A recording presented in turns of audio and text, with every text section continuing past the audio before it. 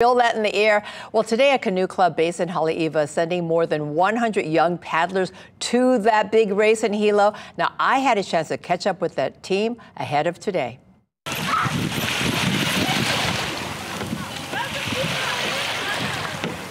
In February 1984, Manu Canoe Club was formed. Today, 3 generations of paddlers call the Haleiwa-based club home.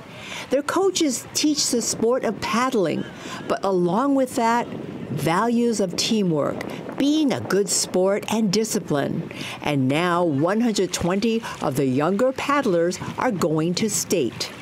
We've tried to instill all those principles as we coach, and the kids, keep showing up at practice, and they're learning that when they work hard and they show up and they're there and working together, they can really accomplish a lot. And that has taken them all the way, through, for some of our crews, an undefeated season.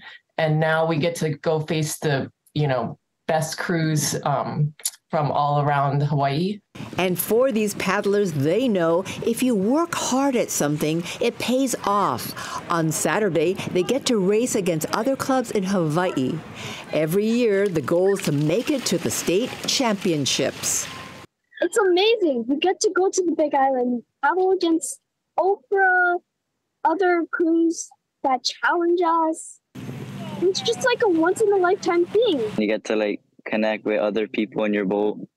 You can use teamwork and then your blending skills. Like how I'm stroker, everybody has to follow me, and everybody follows me. And then we blend pretty good. Yeah, it's teamwork and it's super fun. That's why I like paddling.